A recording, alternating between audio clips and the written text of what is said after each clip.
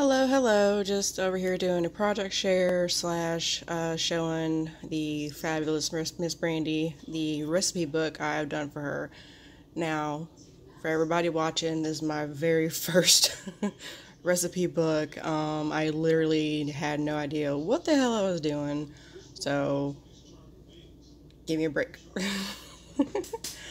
I kind of had to do this a different way than other recipe books that I've seen because the only way I could really bind it without having to do like a scrapbook binding, which, dear God, I hate doing those freaking things because they are just so tedious. So when I can, I use like a binder ring type system. And I'm sorry for the glare right here. Actually, let me go ahead and talk about this when I take this off.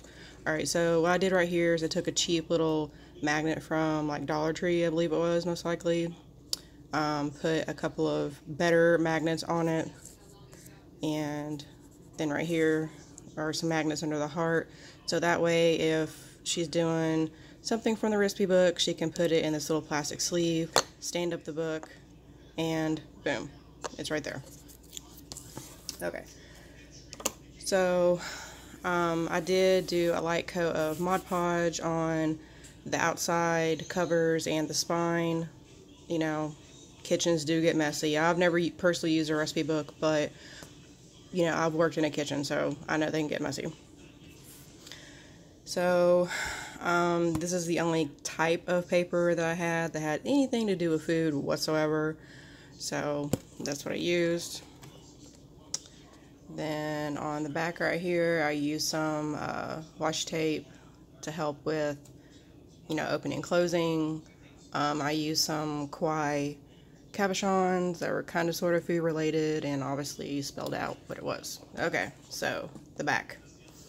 This is what I meant by I had to do it a little bit different than other recipe books I've seen. If I had kept this inside, I only had a 1-inch binder ring, and quite frankly, these didn't fit. But I'd already told Miss Brandy that I was going to be doing a holiday section, so it's on the back. I used some more binder rings up top, and then a piece of Velcro, which probably need to glue back down. I literally just got done with this, so anyway, I did this part with Mod Podge. I didn't do like the actual back with Mod Podge, but this way she could just, you know, stick her index cards onto the pages. So technically there may or may not be more room in this section than the other sections. I don't know. But anyway, there's like quite a few pages. There's 1, 2, 3, 4, 5, 6, and then the cover. So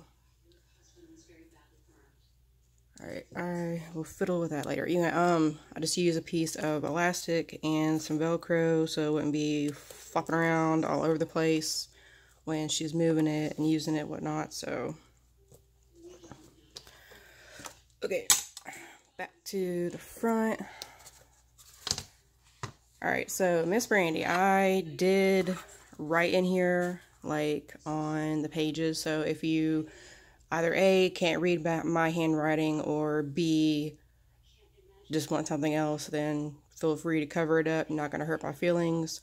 But I do know this lady well enough, so right here, for example, these were just the last of the index cards that I had.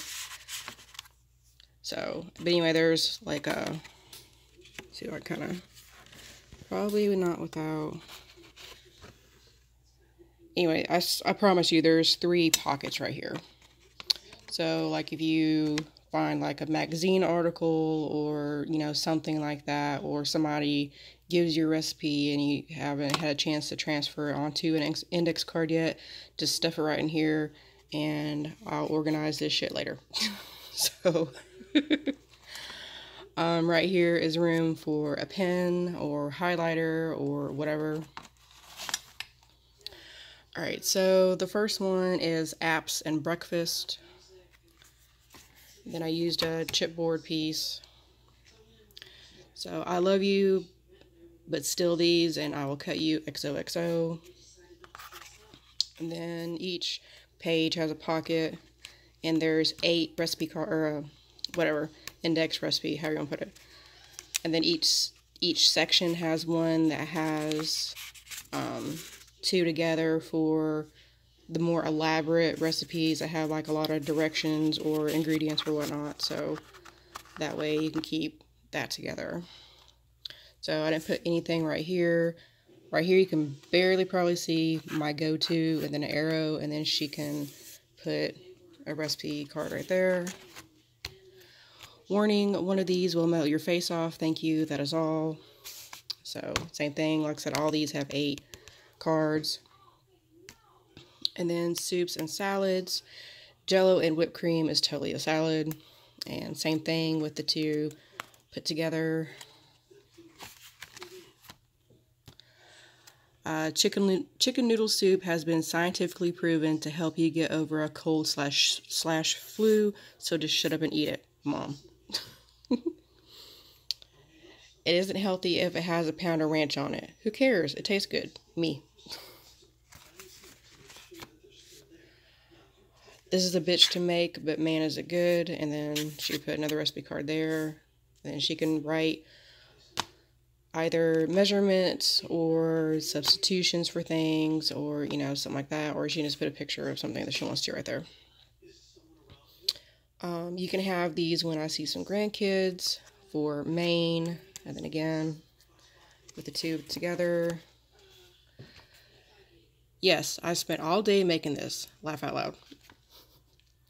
Thank God for crock pots. Too tired to really cook, but too broke for pizza. Emergency dinner. Desserts. I need to do 50,000 power walks to get this off my ass and hips. Worth it. Or hips and ass, sorry. Simply sweet, but blessed by a Mormon. Which, sorry, Miss Brandy, I'm not trying to put your religion out there, but anyway. You can have this one when your grandkids have great grandkids. And then back here, she can either put more, or she could print out her own conversion chart, you know, like 1/4 of a cup is so many tablespoons, or whatever. She could put a picture, whatever she wants to do.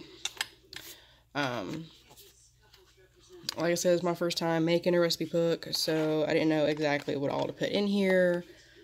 I tried to give her as many places to put recipe cards as possible, which, you know, that's the point of this whole thing. But I also gave her room if she wanted to put like a picture of her family or something, or whatever. So that is the book. And hopefully I did good. Hopefully it's useful and functional and all the things that it's supposed to be. So, also, if she wants to put something on the cover right here, again, totally can. It's just I don't have a lot of food type related items, or you know, paper or anything else. So I did what I could. Anyway, hopefully you like it, Miss Brandy, and if not, I surely enjoyed spending the money that you gave me for this. Love you, girl. Talk to you later. Bye.